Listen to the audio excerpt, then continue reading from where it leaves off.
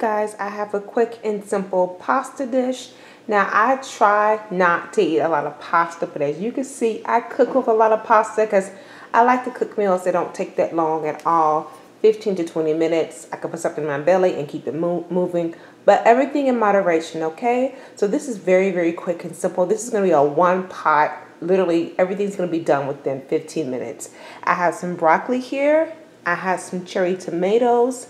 And I have some parsley. That is it. I'm not even going to do any garlic. If you want to, you can, girl, but I'm not even going to do that.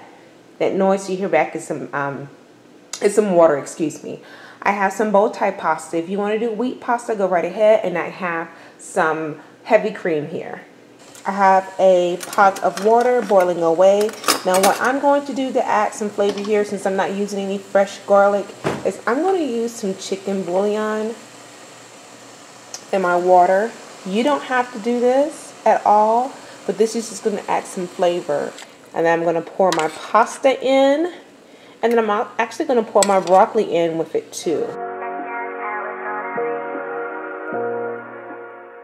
Next up, you'll see me draining off the pasta and broccoli, and I'm returning it back to my pot to begin seasoning.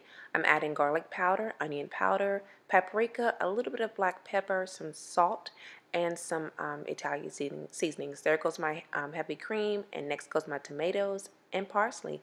This is it, y'all. 15 minutes from the stove to your plate, and then it's done. Here it is plated up. I hope you guys are enjoying these videos. Take care. Bye.